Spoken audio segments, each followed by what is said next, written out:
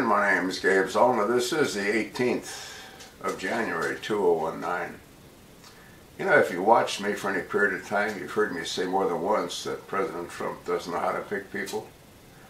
And his personal attorney is a perfect example of that, and I've mentioned that on more than one occasion.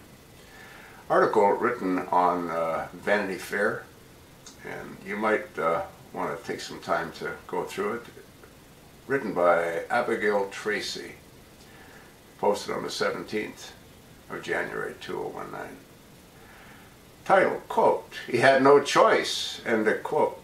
Giuliani's meltdown foreshadows another Russia bombshell. The president's lawyer offers a stunning new legal defense and suggests that collusion is more than fake news. Quote, "If it's a witch hunt, Mueller found a coven," says former Justice Department official following the case. So he's pivoting to a different fallback argument. The absolute worst thing that President Trump could do is allow Rudy Giuliani to continue going on talk shows. That's sort of what I think.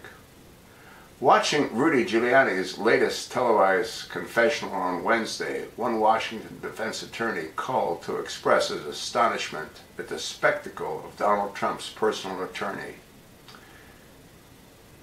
intimating that perhaps the Trump campaign had colluded with Russia. After all, I think it is long past due that we disregard anything he says about the law, because I think he is confused.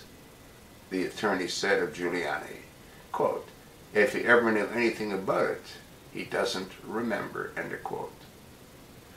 You want to read the article. It's rather interesting. You know, you've heard me say this as well more than once. President Trump wouldn't be in the mess that he's in if you tune into ZolnaReport.com, but he hasn't, and he probably never will, which is sad.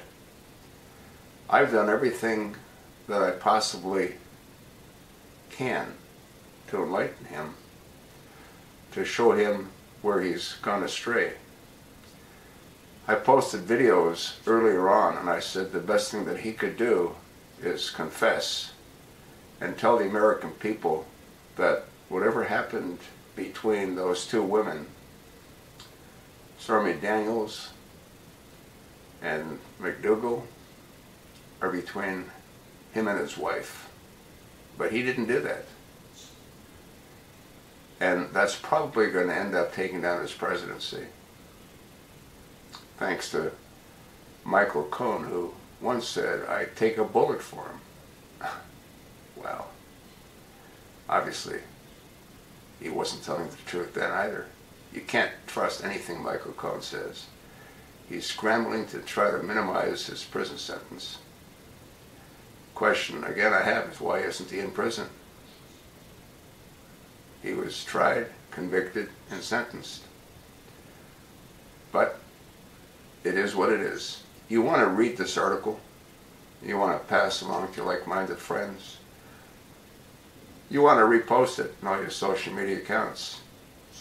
You might want to send a copy to President Trump. Who knows? He might get clued in.